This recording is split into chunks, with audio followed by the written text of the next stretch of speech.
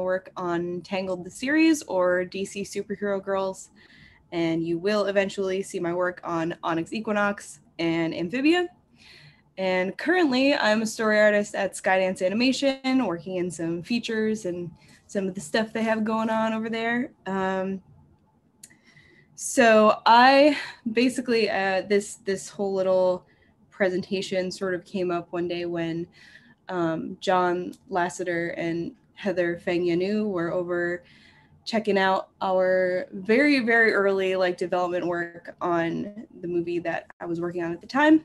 And John was kind of looking at our stuff, and he was talking about, you know, the other movies we had going on. He said, you know, we've been like looking a lot lately at a lot of the movies that have been coming out like in the last decade or so, and we've been noticing that like a lot of the characters look the same. Not even just, you know, hair color, eye color, it's just like all their faces are the same. And I said, oh, you mean like Linguini face? Because at the time, this was like when both Spies in Disguise and Onward were coming out. And as a lot of people who are on Twitter a lot know, everybody's like, every animation guy has this face. And it's like you know the one, it's Linguini face. Anyway, Heather and John were both like, what? I've never heard of that. So I compiled this little research project, and it was really well received over at Skydance. So I gave it to John and Heather and the other leadership there, and I also gave it to the entire studio. And now I'm giving it to you. So I hope you get something out of it. I think if you have any questions, just throw them in the chat. I want this to be really like conversational. So is it Matt that's here? Yeah, that's me. Yeah, okay, cool. Yeah, feel free to like interrupt me at any time. We can be super casual, and I'll answer as we go. So let's just jump into it. I'm gonna move my Zoom screen and then do this thing here. Cool. All right, observations on modern character design. You guys can see that, right? Typical Zoom thing. Yeah, we see it. That okay, rad. Right. So I kind of told you the backstory on this already. So my research going into this was that mostly growing up online, kind of reading all of the animation discourse and the think pieces and everything, I kind of had an idea of what people were missing and what people wanted to see through animation. So what I did was I went on Twitter and I posted this, and I said, a question: what are some character design tropes that bother you in animation, specifically with humans? What are some design things that you want to see more of, or existing things that you like? I'm putting together a presentation at work, and I want to hear lots of perspectives. So I got 473 replies, and as of when I took the screen cap. And here is what was said. Oh, so before I start, I wanted to put some guidelines up here. So this is kind of like where I sort of put my boundaries for what this was going to include. And that was that this is going to be strictly design related. So it's going to be just what characters look like and kind of what that says about them, and not so much like, you know, how is this character represented, or how is, you know, it's not about gender, sexuality. It's all about specifically, you know, design, or at least I tried to keep it that way.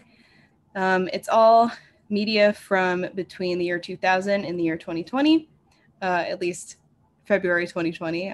Things have come out since then.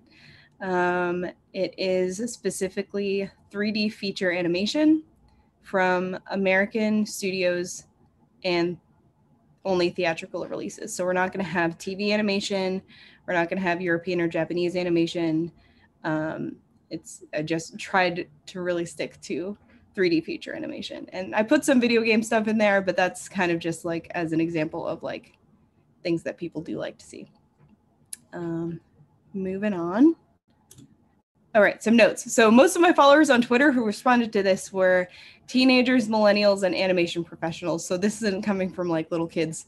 who are, watching cartoons on Saturday morning or anything. So, and most of the other animation professionals kind of have an idea of like what I'm talking about here. And also I'm going into this thinking that animation is a medium and not a genre, which is to say that I don't consider animation to be like a children's medium, but I think most of what we watch when we are children is animation. And I think that that is kind of the things that we watch when we're kids sort of paint a picture of how we see the world. So if you hear me reference like, children are seeing this and it's making them think this, like that's what I'm talking about. It's not necessarily that all animation is for children. And I took every comment into consideration, excluding some of the ones that were like, I got a lot of comments that seemed pretty exclusive, to like video games. And I tried to really stick with animation. And this is a big one because when I presented this to Skydance, I was presenting it to people who a lot of them worked on the movies that I'm about to talk about. So these are not necessarily like saying like, this is bad. It's not a criticism. It's an observation. And it's sort of a big picture thing, not just kind of pinpointing, a couple movies. Okay. So how I did this was I took all of the comments that I received and I began to tally the things that I saw multiple times. So the number one thing, I feel like the number one group of things that I noticed was people wanting more diversity in characters' faces. And that I actually didn't expect that to happen. I thought it was going to be more like, more body types, more, racial representation. It was 100% mostly people saying that we need a variety of like faces. So Twitter user Chili's Chili said, I think creators are often afraid to make the main character or leads look too weird. I think following the same tropes for every character gets stale and hard to remember. For example, almost every white boy has the same short, bubbly brown hair. Weird is memorable. And I kept thinking like weird is memorable is so, I don't know, that's such a good thing to think about because like we have a lot of, there is like a sort of subset of animation that's like ugly on purpose. And I feel like people associate that with like the weird looking characters, but I feel like there's a way to exaggerate features that are not like conventionally attractive and still make them appealing in that sort of classical animation way. Anyway, so the highest instances of things that we saw were the linguini face, which we're about to find out what that is if you don't already know. Noses was spoken about at least 17 times, and faces in general, there were 28 instances. I hate to interrupt, but I think this is kind of funny because the first question is asking about same face syndrome. Yes, we'll be seeing a lot of that. That was a big thing happening in this thread. What is this question specifically? Is it just kind of like, are we going to talk about? It's just general tips for how to avoid it. General tips. Okay. Another thing that I should have put in my sort of disclaimers is that I'm not a character designer. So this is like, I'm not trying to tell anybody how to do their job. It's kind of just like, I'm observing these things from the outside. I feel like personally, I don't have the technical skills to do a lot of the things that I'm talking about. But at the end, I have a lot of artists that I really admire that can do that. So we'll check that out at the very end. Yeah, please don't think I'm a hack because I'm not a character designer. Anyway, let's get through this. So this is the linguini face that everybody was talking about. And that's sort of the phenomenon that tons of male characters have a face very similar to Linguini from Ratatouille, which came out in 2007. We have two of these characters voiced by Tom Holland. They all have this kind of messy-ish hair, the big nose, the crooked teeth. He's kind of awkward. He's like skinny. He's our like modern day everyman. So he's like not threateningly masculine, but still not like, he's not fat. He's not like feminine. He's not any of those things that we still sort of consider as a society to be like negative, I guess. But there's actually a lot more of this sort of facial type and body type than this. I almost put Hiccup in here, but I'm really biased because I really like How to Train Your Dragon. But he definitely fits the mold. But yeah, we have Alfredo Linguini, we have Ian Lightfoot from Onward, Walter Beckett from Spies in Disguise. Both of those came out around the same time. Arthur Claus from Arthur Christmas, Flint Lockwood from Cloudy with a Chance of Meatballs, and George from Paperman, and they're all kind of like spread out throughout the decade. So that's that. All right, here's some more tweets from that I found pretty compelling. Speak a Lily says, super tiny noses, how do they breathe? Also, I love Disney's bug-eyed princesses look for their more modern movies, but it's weird that the women always have it and the men never do. Haley Rose says, guy characters who have really cool and interesting noses, and all the girl characters have the same small button noses. And then Farragon Art said, small button noses / chins and thin brows on women. As a person with an arched nose bridge and thick brows, it irks me. Also, not a fan of body types always being directly assigned to personalities. I love when I see unique facial features. And there's a lot of interesting things in that last one. So the nose thing, I had seen this before, kind of, on the internet. So if you have seen this image before, you probably know what comes after it. It's something where somebody took all of these male protagonists and traced their noses and then put them next to the female protagonists. But I went ahead and I traced the entire silhouette of the face, the nose, the mouth, and the eyes, and they look like this. So right away, we see a pretty big variety of facial features. We have a lot of big noses. We have a lot of long faces. We have some short faces. We have faces where, you know, all of the features are right in the middle. We have where they're all kind of towards the top. We have them all spread out. It's just a pretty big variety of shapes, and you know, they're kind of recognizable as characters even with this little information. So this image is the female counterparts from a lot of the movies that we saw in the previous image, and I did the same thing with this one, and we had a lot of very round faces, a lot of little button noses. I tell people, like, I had trouble with this one finding out where to put the lines for the noses on a lot of these characters because they weren't as well defined. You know, sometimes you just get like a couple of nostrils or like a really sort of subtle curve. So this was really eye-opening because I guess I never really, I had thought about it. I was kind of like in high school, kind of thought same face syndrome was like, oh, that's just like the Disney style. Everybody does that. But then when I looked at the male characters and they were so different, I was like, okay, maybe there's definitely something to this. Because when you put them together, it's pretty obvious, at least to me, that there's a lot more sort of variety in male facial features. And even when, you know, you have a lot of characters like dads, like top left is Merida's dad.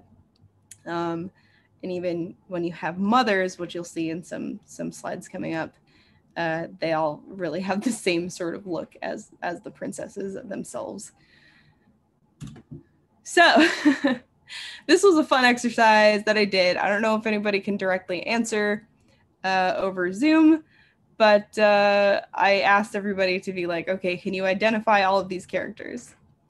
And a lot of people could. Like, if anybody was able to identify them all based on this, it would be an animation audience. So it's possible. I don't know.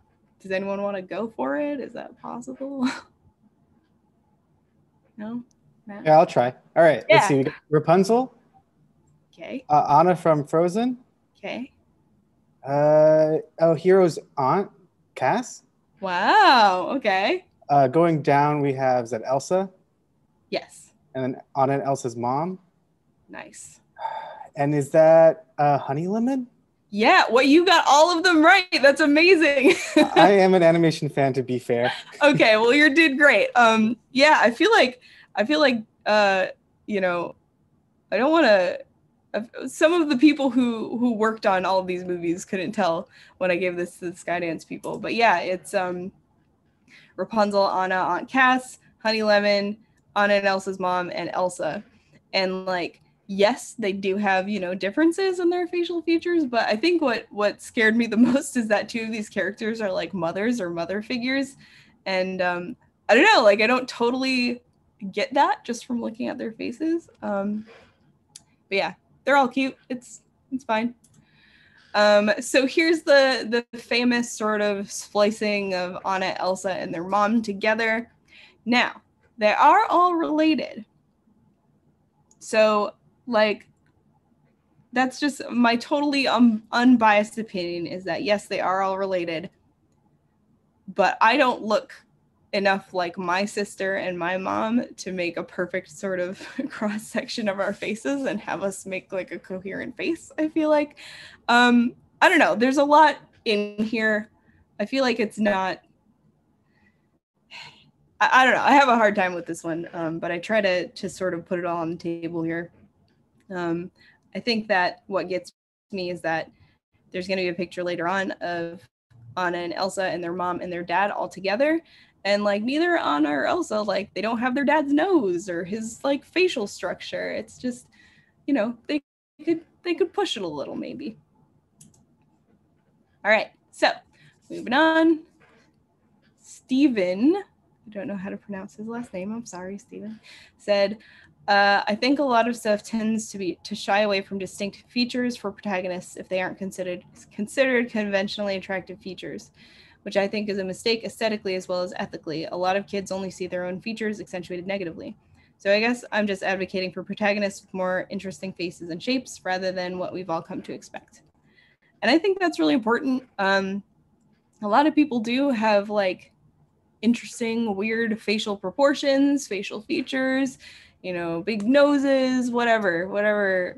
And you know, a lot of those features tend to be either like comic relief or parents or villains. And I don't know, I feel like you can easily make a protagonist that looks a little different from the rest of them and have it still be appealing and relatable. So the second like biggest group of things was body diversity, which I kind of expected to happen. And the top 3 sort of repeated phrases were variation, as in like, you know, all of the characters sort of have a very similar body type. We have fat oaf, which is an archetype which personally I see more in TV animation, I feel like, than feature. But that's kind of like the comic relief guy who's like his entire shtick is that he's fat and it's funny. It's kind of tired, in my opinion, and kind of offensive.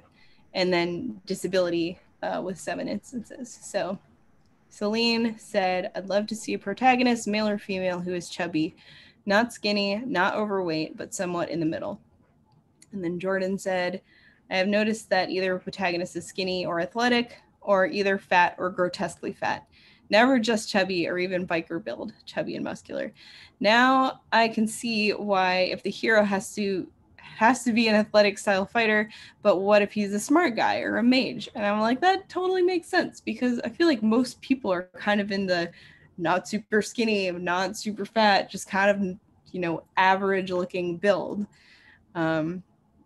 So next up, we have some really interesting preliminary designs by Annette Marnot from the movie Storks. So this was Tulip, the main character, and like when I saw these like concepts, I fell absolutely in love with them. They're so cute. She's super normal. I think what got me about these is that I feel like when people are designing, you know, thick quote unquote female characters, their hips are always wider than their shoulders because that's kind of like a sort of feminine, I guess, shape, the sort of hourglass figure that we go for. But, you know, not everybody's built the same. And, you know, she has narrower hips than shoulders, and she still looks very feminine to me. So there's a couple more of these. Here's an even bigger version of Tulip. And I think she's just like, she has so much energy and so much like personality that I don't know. It just hurts me that we can't see a protagonist like this. Cause she just looks like fun to be around. And she's all those fun shapes, and she just looks like a nice girl. I don't know. Here's some more tulips. This is kind of a take on the first one. We have different sort of frizzy, curly hair. She doesn't have a defined jawline, which I don't know. I find it pretty cute. And then here she has like kind of this gummy smile. She just looks so interesting to me. But I can easily see this character, you know, animated in sort of a 3D typical sort of animated film style, and like I wouldn't think twice about it. It just looks nice. I don't know. So this is Tulip as she came out. She is she's a little bit like the female version of Linguini face. She has the button nose and the same facial proportions as all the other female characters. We looked at before. She's like awkwardly skinny. She's still wearing the same outfit as she was before. You know, this movie was pretty cute, but I was kind of disappointed when I saw all of the concepts for Tulip and how she came out. On that end, I feel like body diversity and kind of like all of this stuff is just as important for boys as it is for girls, because, you know, if every character either looks like Linguini or Captain America, there's a lot of sort of types that we don't hit. And so Walter from Spies in Disguise, this is one of the Tom Holland characters, I guess started out with BJ Crawford's art being sort of a, like, I feel like I know this guy. I don't know. He just looks like somebody you know. He's a computer nerd. You know, he's not quite all the way put together. His shirt's sticking out of the bottom. He's just kind of fun. And this one is actually my absolute favorite. I feel like he looks like a very sweet, sort of gentle dude. And he's still a little bit bigger, and he still looks like he has a lot of personality. He still has those freckles and those crooked teeth. I don't know. So those are some more interesting designs, and this is how Walter ended up looking. Linguini face again. He kind of looks like Tom Holland, I guess, which I think that, you know, after you cast a character, you kind of, I don't know, I haven't been in feature for that long. You kind of want to make them look a little bit like the actor, so you can like mimic some of those mannerisms. But I think, and we'll revisit this character later on a different bit, but all of his clothes are so like clean and new looking, and they don't really have any I mean, you find out in the movie that he is pretty clean and sort of straightforward, but they don't really say much about the character to me. But yeah. So kind of deviating from that, on the left is a character from Spies in Disguise, and on the right is Tulip from Storks. And these are different studios and different characters, and they look like almost exactly the same. So yeah. I'm sorry to interrupt, but correction, that has to be the same character. Yeah, I know, I wish. But yeah, that's not the same character, shockingly. Maybe they borrowed the model, I'm not sure. But right. Right, and here's some like preliminary asteroids. Like, I always really like this sort of big, rough, sort of big Viking girl, because that's kind of what I think of when I think of like Viking women. And I felt like it would have been interesting to see that as like a teenager, because it's always like, oh, the big scary wife or whatever. And then I have this quote from Simon Otto saying, "We love that she's more of a lean, athletic beach volleyball player as opposed to the bulky shot-putting type of Viking woman." And like, my question to that is why? Because I feel like we have a lot of like lean, athletic beach volleyball players in animation, and it just would have been interesting to have Astrid not only be like a big sort of rough Viking girl, but for her to actually like have a personality outside of that and like be Hiccup's love interest and all that. And I don't know, I see a lot of like missed opportunities happening here. But who knows, maybe I'm wrong. Well, we'll find out. So another unexpected sort of section of complaints was from fashion and costuming.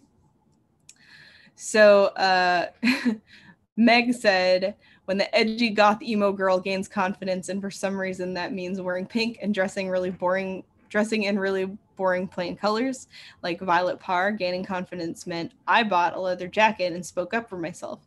Outfit change should still reflect the character's taste. And I thought that was so smart. Meg, I don't know if you're here, but I think that's great. I think this is a trope in like live action movies too, where it's like the nerdy girl has a makeover and suddenly, wow, she's beautiful. We never saw it before. It's kind of in that same vein. But yeah, I feel like the way a character dresses should always reflect on who they are as a person. So we got a lot of comments on boys' clothing and just sort of variety of styles. And 7 instances of that. We had like people saying outdated, which is something I'm beginning to notice more and more in animation. And we had 14 people saying that. And then hair streak, which if you're here, you probably know what that is. We'll have a slide for that later. So fashion for boys. BMB Rice Cake said, I'd like to see more male characters that clearly take care of themselves and think about their appearance without having those qualities relegated to just the assholes. Oh, I should also add that it would be nice if it also wasn't played for quick comedy jabs as if it was a weakness of some sort. Like Eugene gets this treatment sometimes. Eugene is Flynn Rider from Tangled. And I think that's really interesting. And I think about that a lot actually now after doing this project, is that if you have a male character who cares about his appearance and wants to look good, he is almost always either like, oh, he's gay, or oh, he's an asshole. Like, ooh, my boyfriend spends more time in the bathroom than I do. Like, it's just kind of a lame stereotype that I feel like men shouldn't be discouraged from taking care of themselves. And I hope that we kind of do away with this in the coming years. And then Dracula on Twitter said, jeans and hoodie on boy leads. Generally, the lack of creativity when addressing young boy protagonists stopped the jean and hoodie plague today. So I gathered some of those jean and hoodie characters, and I'm kind of taking a look at them now. Personally, I don't have as much of a problem with this because like I wear this outfit all the time. And like, as long as what the character is wearing sort of says something about them. Like if you look at Miguel, he has these boots. I don't know, something about those boots just have, there's like a lot of personality there. Jack Frost, I don't really know how to explain away the fact that he has a hoodie.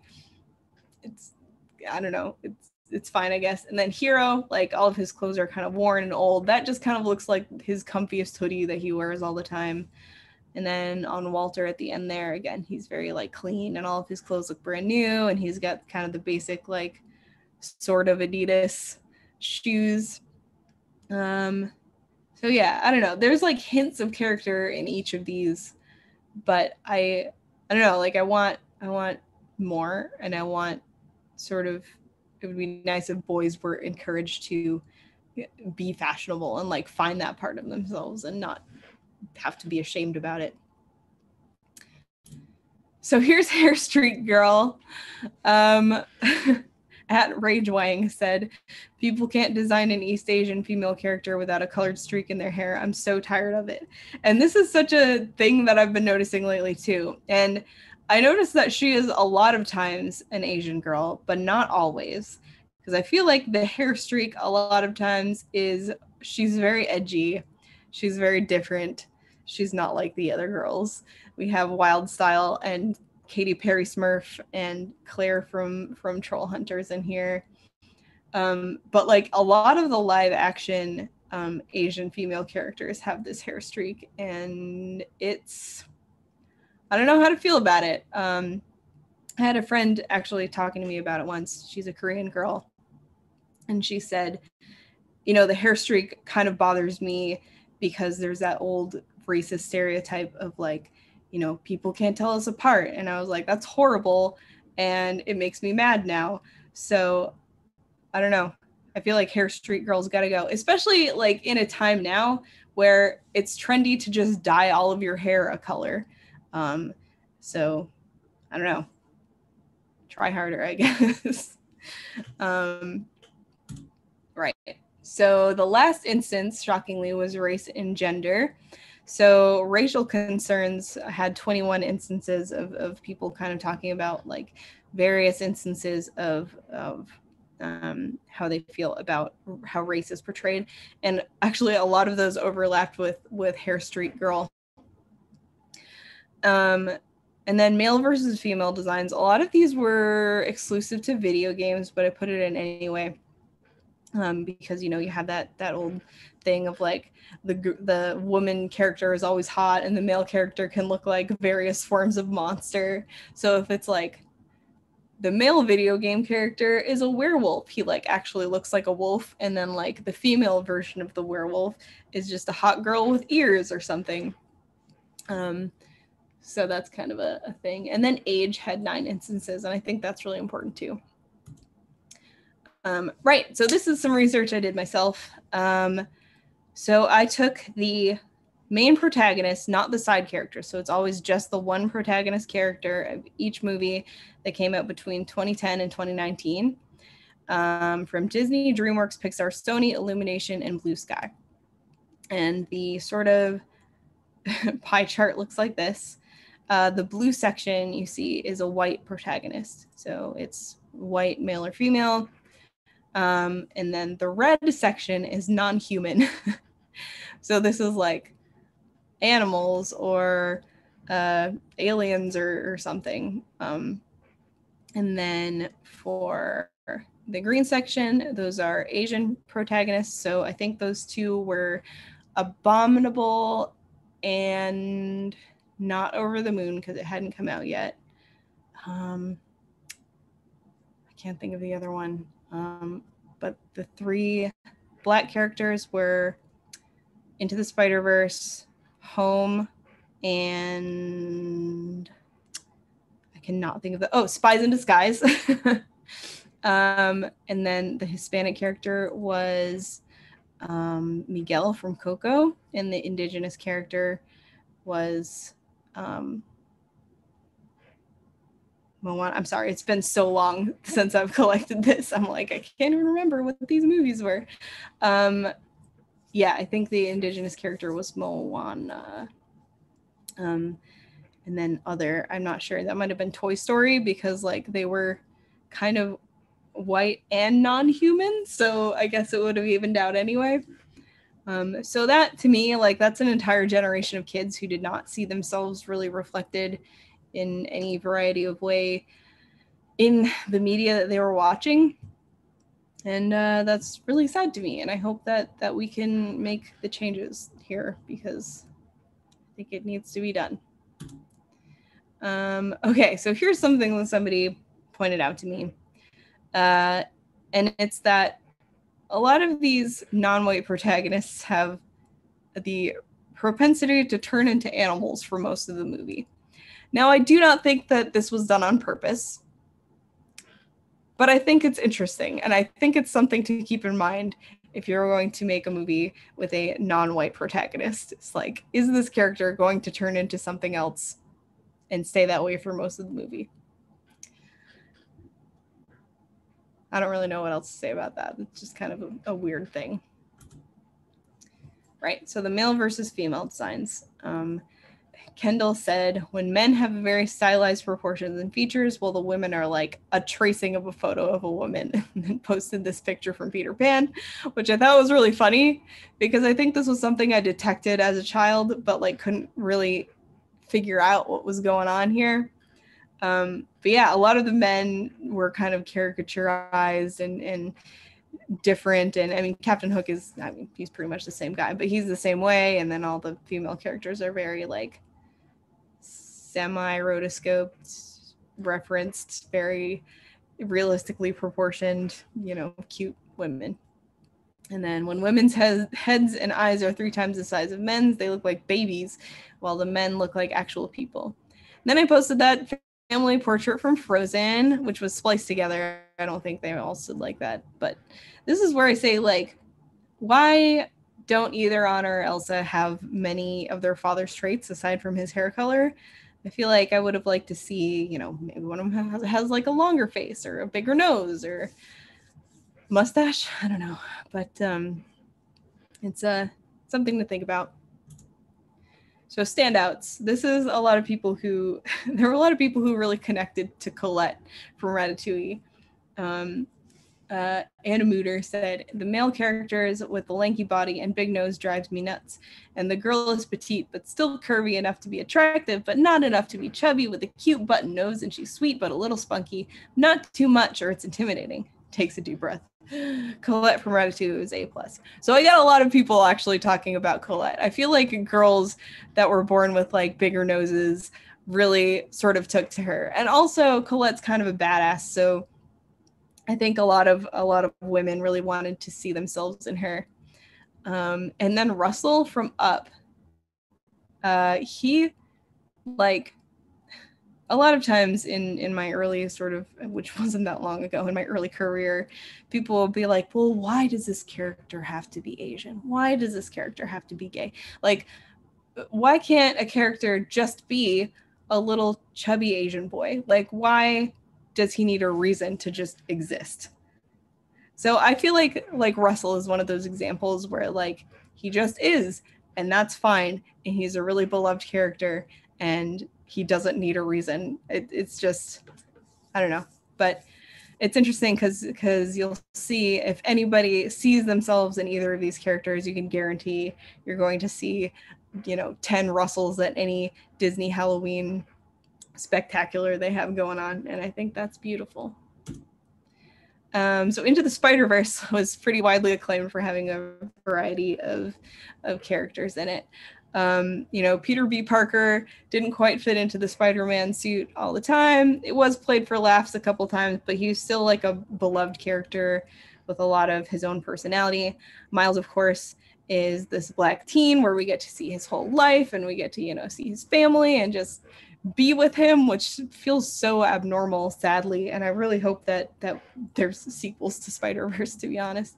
And then Gwen, she's got kind of the same sort of facial proportions and look. She's kind of your average pretty blonde teenage girl, but she's got that alternative haircut, which is kind of a funny, you know, bit behind that. She's got an eyebrow piercing. She's got a gap tooth. So that's something, you know, that's still kind of interesting. And then, of course, Doc Ock, spoilers. She was really cool. I feel like she was my favorite part of this movie because she's like this cool, like hippie, older woman. And she's also head scientist. And she's also a villain who is very cool and fights. And I don't know, I just really enjoyed her. And then this is an anime, but Keep Your Hands Off Aizoken, who the director is quoted as saying, like, I don't want you to draw these characters like they're girls. I want you to draw these characters like they're humans. And I think that really brought a lot of life to this series, where, like, you know, I've seen a million male anime characters with, you know, a lot of these faces, but female characters, not so much. And, you know, they each have their own little backpacks, their own little personalities. And if you haven't seen the show and you're an animator, you should definitely check it out because it's about these three girls who form a animation club, and they make their own animations. And the girl on the left's a character animator. The girl in the middle is like concept design, and the girl on the right's the producer, and they just go on animation adventures, and it's great. Overwatch is, for me, a big standout. A lot of people would disagree with me. But I really liked it. I really like May. Again, she's just a girl who's chubby. She's a scientist. She has no reason to be. She's awesome and has gun powers. It's so stupid. She has ice gun powers, and she's extremely annoying to play against sometimes if you're playing Overwatch. And then Anna, she's like a 62-year-old woman, I think, who's also the mother of one of the other characters. She's Egyptian. She is awesome. And something about her that I really like is, like, she can be a grandma and she can fight at the same time. And those two things don't really contradict each other. And then Sombra, who I love. She's got that alt look about her. And then we have a lot of different, you know, male characters in Overwatch, a lot of different ages, a lot of different builds, a lot of different face shapes.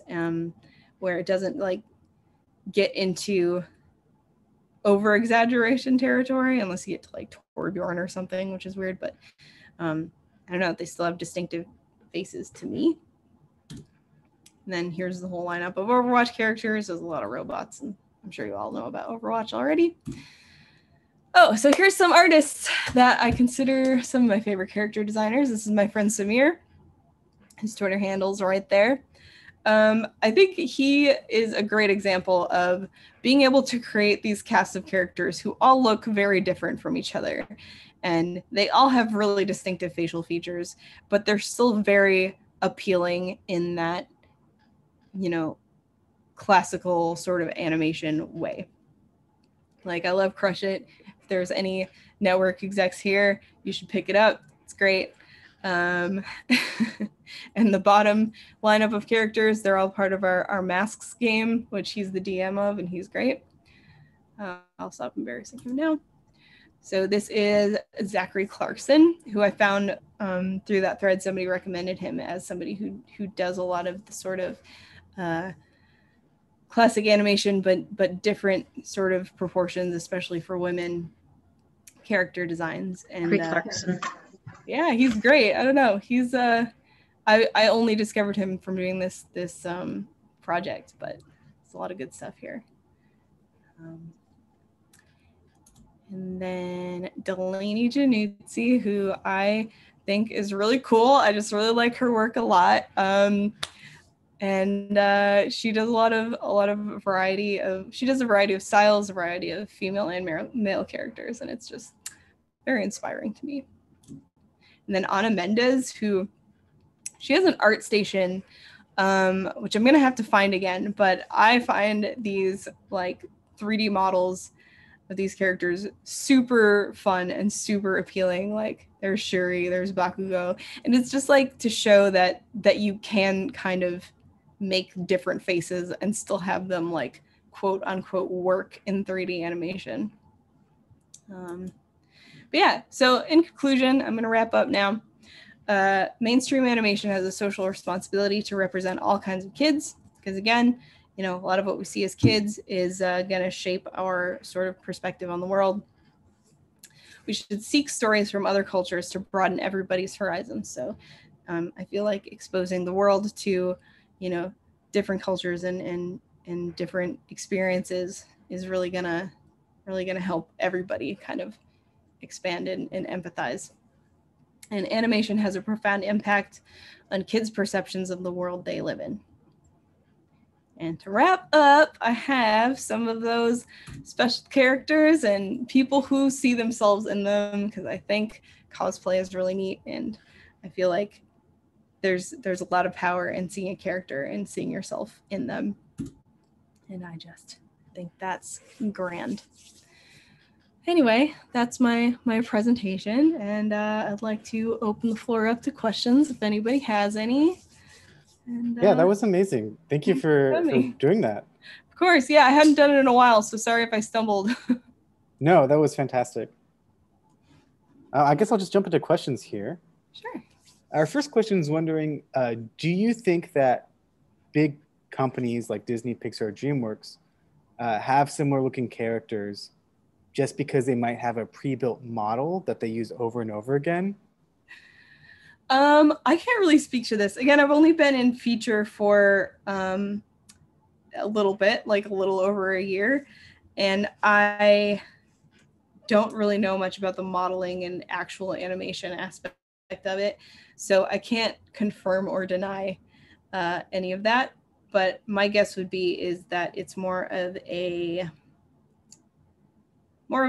like this kind of formula worked before, so we should do it again. And I feel like most of it's unconscious too.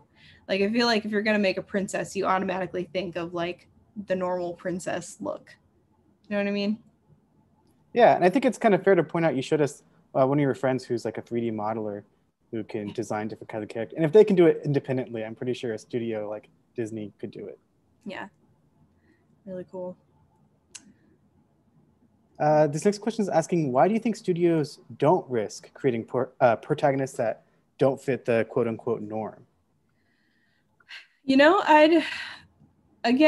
Since I've only been in feature for a short amount of time, and at Skydance we're really pushing to make different protagonists and different characters, but I feel like a lot of it is kind of an internal bias that you have. Like, you've only seen this type of character, so you only continue to make those kind of characters, and you only think these ones look good. You only think these ones are going to be relatable. I can't speak for like studio execs. I can't speak for the businessy folks. I know there's like marketing, like merchandising concerns. But from where I'm standing, I am seeing a sort of shift in that, a sort of at least trying and keeping in mind that there is a lot of the same stuff going around, and that there does need to be kind of a shift. And I think that that's sort of a positive flag.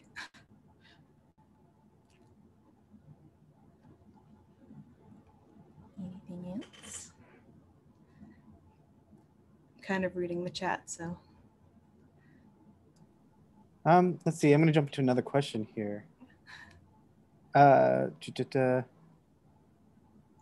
This person's asking, is it all right to maintain some sort of traditions with design, even when experimenting with more variety? I think so. I'm not here to like tear down everything you learned in character design class and at CalArts or whatever. I think there is something to it. Like, I don't know, we always learn that, you know, round things are our friends and pointy things are our enemies. And I feel like there's a way to keep that in mind while still kind of trying to push in a different direction. Again, I'm not a professional character designer. It's interesting because like in art school they'll always tell you like you need to learn the rules before you can break them. So I think like learning your taking your basic like character design 101 class would always be beneficial, because there are like principles that are useful in designing like universally. But yeah, I guess learning the rules before you break them and then kind of like pushing for that is probably the best advice I'd have. Do you feel like there's character design cliches in TV as well? Oh, absolutely. I do. I just kept it to feature because I wanted to like there's so much in TV right now. There's so much content coming out. I again see a lot of the like funny fat dude cliche in TV a lot. And you know, I don't know. I feel like there's sort of just tropes in general, like not even just TV animation, but like character tropes that are like they don't necessarily have to be like harmful to society, but just kind of like tired. Yeah, I don't know. I feel like it's just something to keep in mind when creating characters, is like, because oftentimes like when I'm creating a character, I'll often like, you know, for D&D or when I'm pitching it to somebody at Skydance or whatever, it'll be something like, oh, I really like this type of character. I'll kind of think about this character while I'm making it and then go off of the things that are happening in the story to make it different from like the character that I was thinking about when I created it. And it'll often like grow and change. I don't know. I guess just being aware of it is useful. This might kind of go into this. Do you have any like exercises or practices to try to learn how to draw different looking characters? Again, it's funny because like I'm a storyboard artist, so all of my drawings are really quick and dirty, like really fast sort of drawings. But I think my advice would be just kind of like look at, and during the presentation I gave to Skydance, I was like, if you need inspiration on, you know, finding like a direction to take a character in, just like, you know, look at the Zoom screen we had. The Zoom screen we had was just full of all of these, you know, different faces, you know, people different ages and you know, ethnicities, and just had different facial features. And it's just like, they're all sounds super cheesy to say, they're all beautiful. But it's just kind of like drawing from real life, I think, and figuring out how to incorporate those things into appealing character designs. And that can have a lot to do with kind of just drawing from life to begin with. Yeah. Someone's asking, where do you feel like white-coded non-human characters, like the ones from Onward, fall into your pie chart? Oh, Onward. Well, I didn't put Onward in there because I only did it up till 2019. I think it still has an effect on you know, the stuff we see, and it's hard to say because, like, I don't know, just what's an animal movie that I like? Lion King, I guess. Like, I don't know much about like race coding other than what I can see, but and you know, I'm only living by my own sort of white female experiences.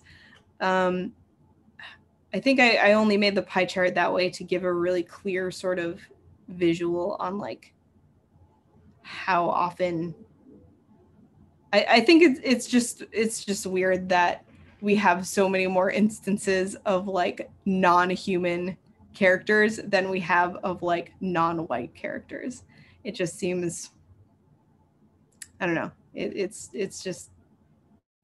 interesting to me. But yeah, I don't know. I can only really speak from my personal experiences there, I think. Yeah, I mean, I agree that it's interesting. I think I've seen similar charts comparing the same things, but like in children's books.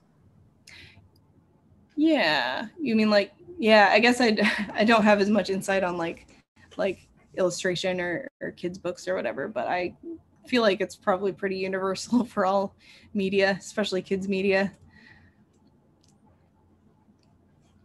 All right, so this next question's talking about how you were showing a lot of the pre-development, the previs art, and they're saying we see a lot of more interesting designs. Why do you think it's getting watered down towards the end? Is there some sort of reason, do you believe, for that? It's hard to say. I know that again, I'll reiterate, like, I haven't been in feature very long, so I haven't seen much of this process unfold before my eyes. But you know, we'll go through a lot of different designers and take a lot of their different takes on the characters, and you know, we also have you know, the studio's opinions coming in, and just, you know, executive stuff. Like, it's all, I don't want to blame anybody, and I don't want to like throw anybody under the bus or say that people aren't trying hard enough or it's all like corporate greed or whatever, but it's a lot of people, and I think it's the same when like, say, a story in general feels kind of watered down. It's just like, it's a lot of cooks in the kitchen, maybe. That's just my theory. And then just kind of going with the most like universally appealing one. But yeah, that's about it. This next person's asking, who's your favorite character from a recent feature or TV show that you think that's mostly because of their design or their personality? This is gonna go totally against like everything that I just did, but I really enjoyed Ellie in The Last of Us 2. Controversial opinion, I know, but she, I mean, when we're talking about seeing ourselves in characters, I feel like Ellie, and this is getting off of the sort of design aspect of it, is that I feel like there's a very certain there's certain parameters of like femininity and even masculinity in media in general, that there's like lines that we're afraid to cross. And Ellie, for one, is that kind of example of like a really sort of like tomboyish, and I mean, she's gay, I'm gay, you know, she doesn't like dress girly, you know, she's her design, I feel like, is a product of her environment. So she's just like taking clothes from wherever she can find them, of course, and she's like, I watched this one reviewer on YouTuber saying like, oh, she can't stop talking like Batman for 2 seconds, and it's like, if she was a male character, like the story would still be the same. It's just it's interesting. So I feel like for me it's been Ellie, because I think like I could really see myself in her in terms of like her sort of girl tomboyishness / just being gay / being a badass and like kind of wishing I was that badass. So yeah. And just to clarify from someone in the comments, it's Ellie from the game The Last of Us 2? Ellie from the game The Last of Us 2, yeah.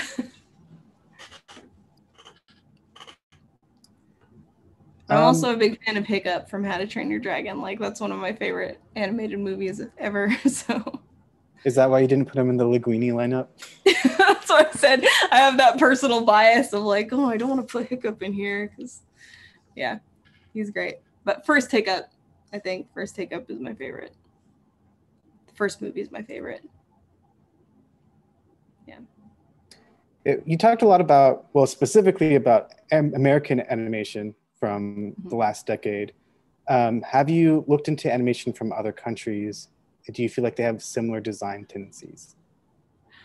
Interesting, because so I grew up on anime, and I think it has a big influence on, because I'm also kind of working on putting together a presentation for anime in general for some of my colleagues. Anime is really interesting because, for one, all of those like sort of female characters that I wanted to see in my media when I was a kid were in like Sailor Moon, or, you know, a lot of the anime that I got to watch when I was a kid, because I feel like they're less, at least it's hard because it goes both ways, because I feel like there was definitely more LGBT sort of representation in anime, at least from when I was a kid.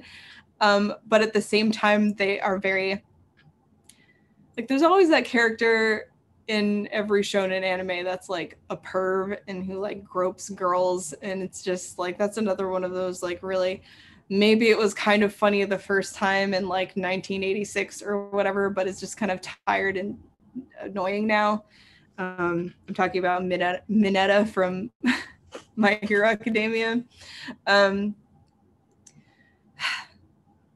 It's really interesting because something like anime is very like, it's kind of like, you can't really put it in a box anywhere or say that it is better than us or worse than us, because they have just as much of a variety of like genres and sort of archetypes. So I guess that's my vague answer for that. Yeah, I think we have a lot of people in the chat that are excited for that anime talk. Yeah, maybe next year at CTN. No, I'll put it together. I should start a YouTube channel, maybe just talk about my opinions. Yeah, give us a YouTube channel. Give us all your hot takes. Oh God, I don't know if I want to do that, but yeah. Speaking of hot takes, we got a question here in the Q&A asking about the quote-unquote CalArts style. Do you feel like that is something people need to look out for in TV animation, and why do you think it's a thing? So this is going to be a hot take for sure. I feel like it's weird because when you say CalArts style, I immediately know what you're talking about, but I don't know that it's all necessarily like from CalArts, so I wouldn't know if you would call it the CalArts style. I know it is a style. It is, I just kind of feel like if you look back on animation as a whole, like in past decades, there is kind of like a general vibe to shows from different studios and, you know, different areas and whatever, and they all kind of have a similar look. Like in the 80s, if you have all the like sort of G.I. Joe looking dudes and the He-Mans and whatever, and then like, you know, in the sort of Dexter's Lab era, you have kind of like sort of graphic sort of flat characters, and it's weird. My opinions on CalArts style are that a style does exist. I don't necessarily think it's bad. It's not my preferred style. But I also think it's just like a product of the time. You know what I mean? Is that a soft enough take? That's the safest take you could take. No, that's a really good take. Thank you. Someone's asking, after finding all these problems and sort of like doing this kind of deep dive into it, does that make you want to go into character design? I'm going to be honest. I feel like I don't have the technical skills for that. I feel like I don't have the sort of graphic. I feel like I don't have the. I think that my talents lie in storyboarding because I don't like to finish drawings. So I like to do more of the actual like story stuff, which feels weird because I don't like to be that guy that's like, well, I can't do that, but I'm going to tell you how to do that. But I don't know. It's hard to say because I don't really want to be. I feel like I could like design an interesting character and then like give it to a character designer to make it better. If that makes sense. Do you ever find yourself like sneaking in a little bit of like design changes in your shorthand when you're like storyboarding? A little bit. A lot of the shows, well, both shows that I have worked on that are currently out are like they're puppeted shows, so none of that really probably made it through. But yeah, I don't know. It's interesting because like when you look at a show like Steven Universe, for example, like you can often tell like which storyboard artist did which episode because like a little of that style like leaks into it, which like personally I think is really cool. And there's a lot of that in older cartoons too. Yeah, I don't know. I wouldn't like completely change a character or anything, but like, yeah, I guess. Just like completely go off model. Yeah, right. I'm like, this is a different character now. He's wearing a cooler outfit. He's not wearing a hoodie and jeans. Right. It's hard for me to go off on the hoodie and jeans because like that's an animation staple. I mean, for people who work in animation, wear that outfit, including myself. We got a comment in here, not really a question, but they just want to let you know how great this was. And they say great again. It's been so great and thoughtful. So they just wanted me to let you know that. Well, thanks. I'm glad you could get something out of it. I try really hard to be like unbiased. So I don't know. I hope everybody could kind of get something out of it in a way that was constructive. This next person is asking, how often do you get the chance to delve into this sort of studying side of animation into your work? Do you put together presentations like this often? I have. Skydance has been a really, really cool place to work, and I'm not like shilling just to shill here, but coming from TV, and I'll tell people this all the time, like I came from TV, which is very much like you storyboard an episode in, 6 to 8 weeks, you move on to the next episode, you're just constantly going. You don't really have any impact on the script or the story or any of that stuff. You just do the story. So coming to Skydance and starting to work in feature, it was wild to like have an impact on that stuff. And it was crazy to like sit in this room with all of these animation legends. Like all the people at Skydance like came from Disney. So it's like, I've seen like you storyboarded a scene that really impacted me when I was a kid. Like that's crazy. And then say things about the story and have them listen to me is like bonkers. So I think in general, just being listened to is really cool. But then when like John and Heather gave me the opportunity to like, they were like, hey, like, do you want to, because originally I was just going to show them, but then they're like, you should do this for the whole studio. So I have a couple things that I'm working on right now as research projects. For a while there, I was doing just a lot of boarding, so I didn't really have time to do the extra side stuff. But I do kind of have the opportunity to do these things, I guess, whenever I have time. which has been fun. And I don't know, it's cool because I feel very much like I'm coming in and being like, look at all the stuff I learned on the internet. Yeah, I don't know. It's been cool. It's kind of a long answer. We got a couple comments saying that they would love to see a YouTube channel filled with video essays from you. Oh God, okay. Well, maybe I will. I have to get a better camera than this, but I'll do one of those like animated avatar channels. Like we're like one of those yeah, where they cross their arms. Yeah. When it's just like or a VTuber. That's what I was about to say. Yeah. I'm working on it. Don't be like Mr. Enter, okay? I want to be like Korone. I'll have a cute anime girl do all the talking for me or something. This next question is wondering, what are your thoughts on designing characters that look separately from their personalities to get away from cliche types?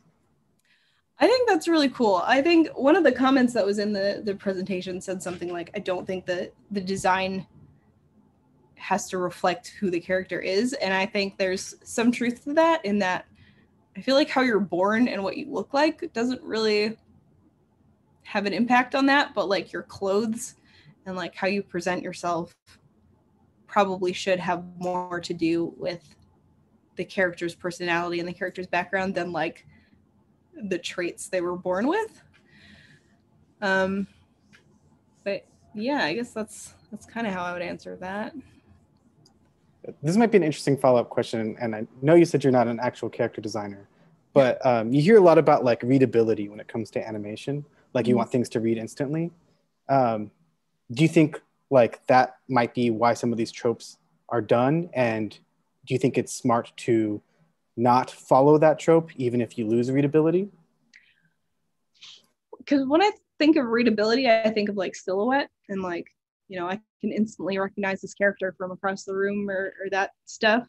I don't think readability is necessarily like, if you're talking about like, oh, I see a fat character and I feel like this character has a lack of self-control or something. Like, I feel like that's a stereotype that isn't really great. And I don't think that's not something I want to read from a character. You know what I mean?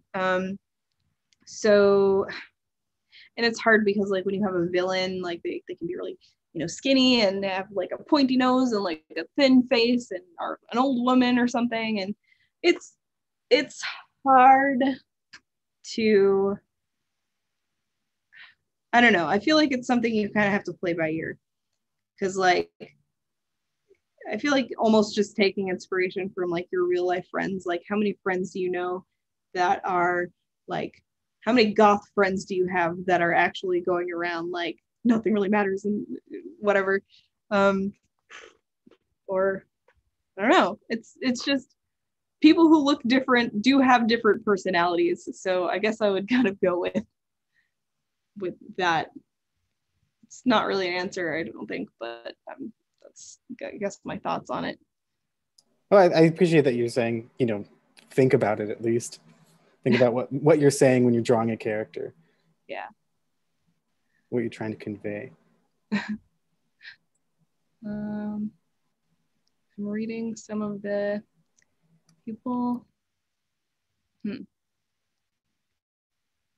Oh, I see a question in the chat that says, I think people of other art departments should have some kind of critique or input, like with, wait, I lost it.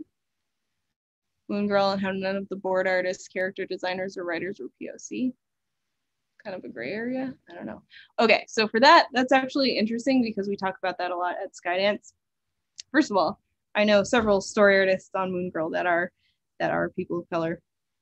So I don't know where that information came from. But at Skydance, we have, I don't know if this is like divulging like the inner workings of the studio, and I'm not supposed to, but everybody is kind of welcome to give their opinion on anything. So we'll have like community character reviews. We'll there show like the main character of a movie, and anybody can just say how they feel about how this person is represented visually. so that's been really useful because like say, you know, if we don't have any Black character designers, but we have Black storyboard artists, like I'm sure they would be 100% welcome to like give their input on those things.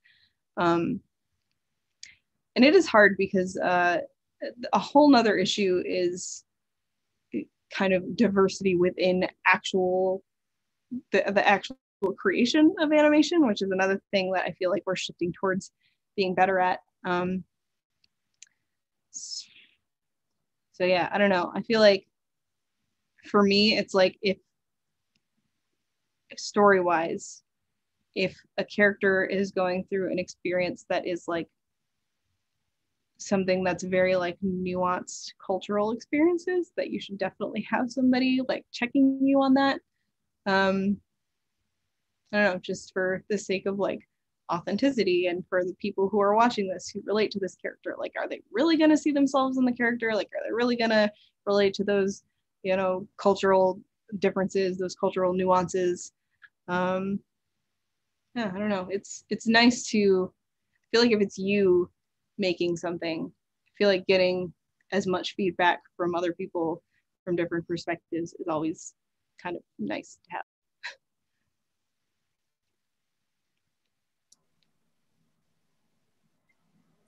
We have a question from someone asking if you could maybe show again the artist that you were showing earlier that you felt like had a very good. Yes. Okay. So I don't know all of them personally. I will say that. I know a couple of them, but they're just kind of people who like really inspire me. So it's kind of embarrassing to be like, look how great these people are. Right. This is Samir. Oh shit. Sorry, I swore. Yeah, so I can flip through these if you want. I know his Twitter handle because we are friends. He works on Moon Girl and Devil Dinosaur, actually. So, then we have Zachary, who I was only able to find his online portfolio, so I don't know if he has a Twitter handle. He's one of those people that I don't know, so it's kind of weird to be like, I really love his art so much that I'm putting it in this presentation, but there we go. He's gonna find out and yeah. He's gonna be like, who are you? Send you a DMCA takedown or something. Oh no. I won't put it on YouTube, I swear. And Delaney, who I do sort of, we're Twitter mutuals. I hope she doesn't think I'm super weird. I did commission her for something one time, so. Wait, she does have a Twitter and an Instagram, which I can find. It is, I don't know why I didn't put Twitter handles on all of these. Oh, it's just at Delaney Genuzzi, which is on the screen. And then, yeah, Ana Mendez. I also don't know her personally, but I'm a big fan. I remember seeing this bottom left sort of character design, and I was like, that's so cool. Like, what is this going to be in? And then it was, you know, she was just like, oh, this is just my cool stuff that I do on the side. And I'm like, dang. Yeah, that's a lot. I mean, there's plenty more that I could throw in. But these were just kind of my, you know, for the sake of this presentation, like my faves. Go back to Samir's page. Yeah. Any other cues? Yeah, if you're comfortable with it, we got a couple questions asking if you could talk a little bit about your journey into feature animation. Oh, okay. Yeah, I totally could.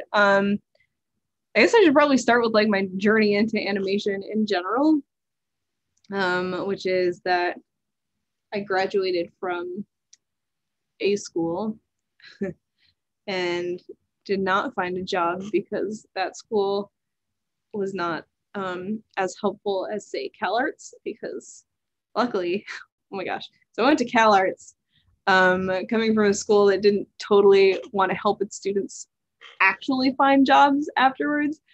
And when I started working at Skydance, we went to CalArts Portfolio Day, and I was just like, wait, okay, so every single student gets a table. Like every student gets to put their work out for people who are actually looking to hire people will come and look at their portfolios, and you can just put it out there. Like, I don't know. It was mind blowing to me, by the way.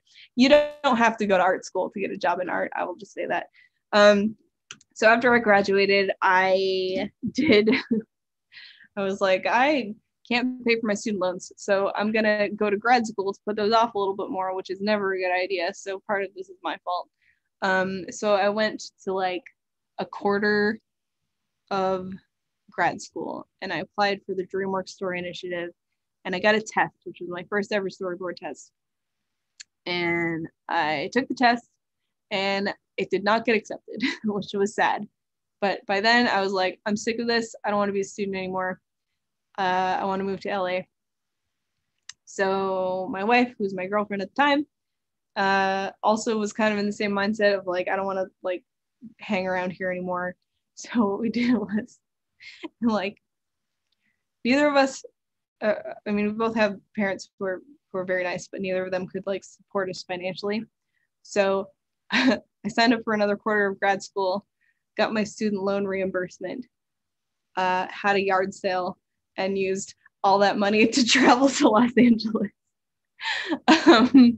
So don't do that, but that's how I did it. And then we found a really cheap place, which was one of my cool professors, which, by the way, the school I went to had really great professors. The business itself was a little skeevy.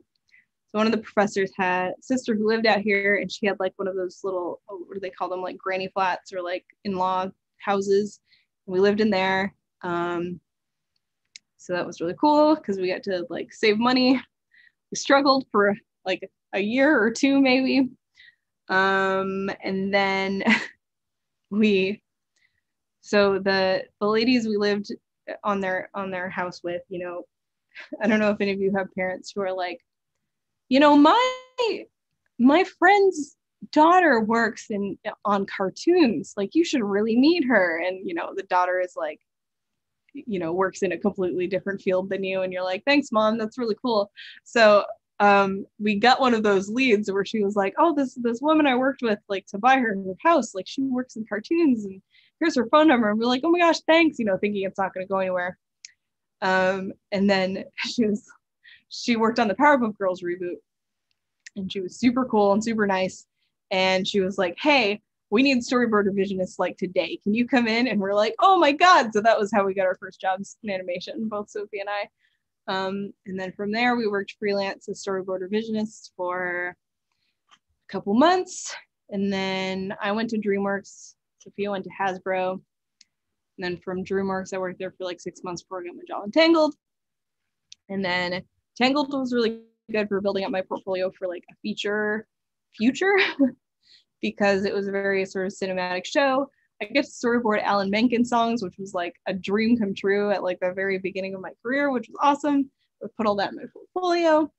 And that actually was what got me looked at Skydance. So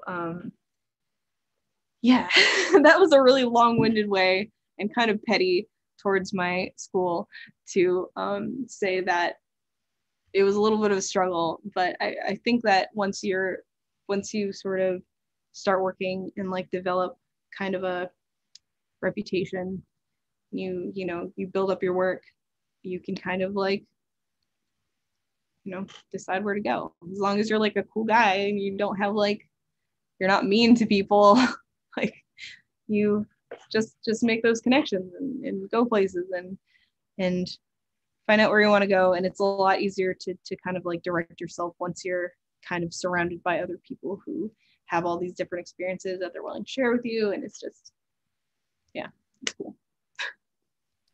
Yeah, that was great. That wasn't petty towards your school at all either. I think a lot of people need to hear that you don't need to go to art school, because you really don't need to go to art school. Please don't go to art school, especially if you have to pay for all of it yourself, because yikes. It's really funny. I think where it looks like a lot of different people were guessing different schools as to where I saw a couple correct answers. Ooh, okay. What do you have any like, do you have any tips for networking once you're like in the area, or even now that everything's online? Yeah, it's crazy because there's a couple of friends that I like met online that I like recommended for jobs and they got them. So it's hard because like you kind of have the power to recommend people, but also you can recommend people and they're like, great, thanks. And then you never hear from them again. And it's usually not having to do with like the talent of the person that you're recommending. It's usually just some weird thing, like they already had somebody that they were thinking of, or somebody else's friend, or it just wasn't the right style for that exact moment. So I don't know. I think it's just like being a genuine person, like being genuinely like nice and interested in what people have to say.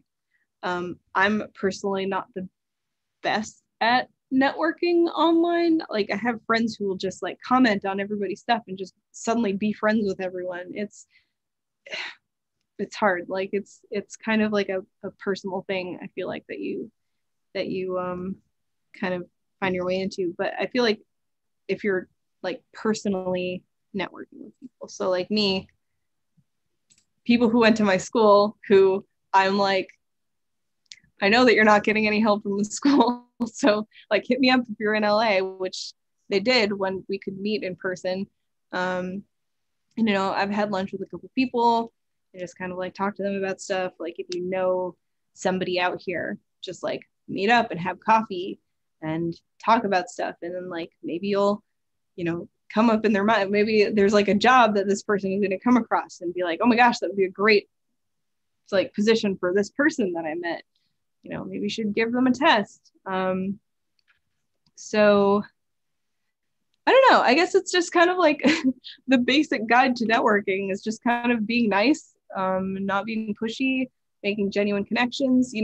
I think even your peers, like before you're even working, like people you went to school with, your friends on the internet who also want to be in animation, like those people are going to be invaluable to you. So like even if they're not working now, being close to them, like it's kind of like holding the door open, because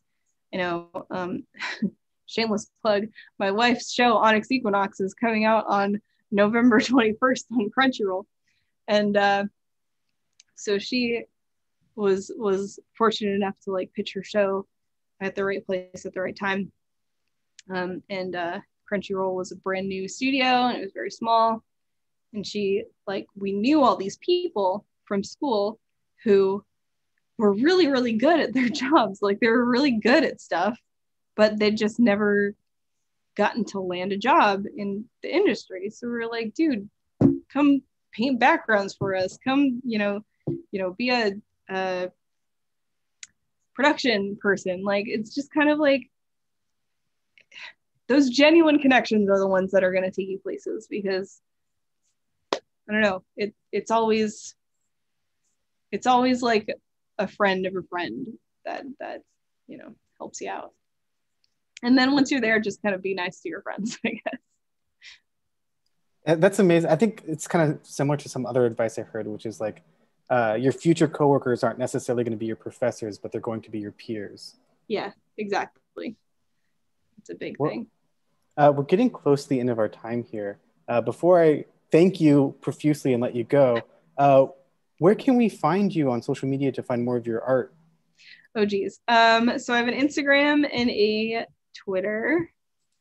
My Twitter is just a lot of memes right now, but it is at Banana Bread, BANANNERBREAD.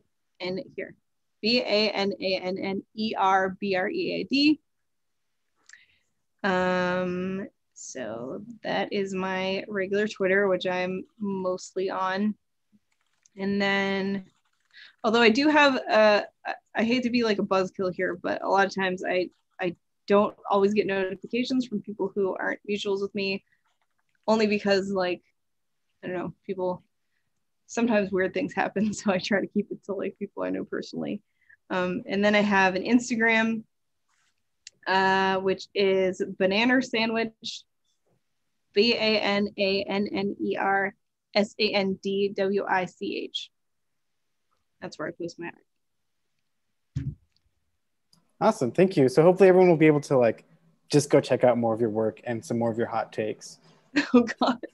I try not to post hot takes online, to be honest, but maybe I'll make that YouTube channel. Yeah, we need that YouTube channel. Well, thanks everyone for coming. I really appreciate it. I will I'll try to keep my takes as neutral as possible. Cringe. Who's cringing? Well, thank you so much for coming, and thank you everyone for all of your fantastic questions. Great. Really, really insightful look into same face syndrome and Linguini face. Thanks, guys. I appreciate it. And yeah, it's been fun. All right. All right, thank you again. Bye. Thanks.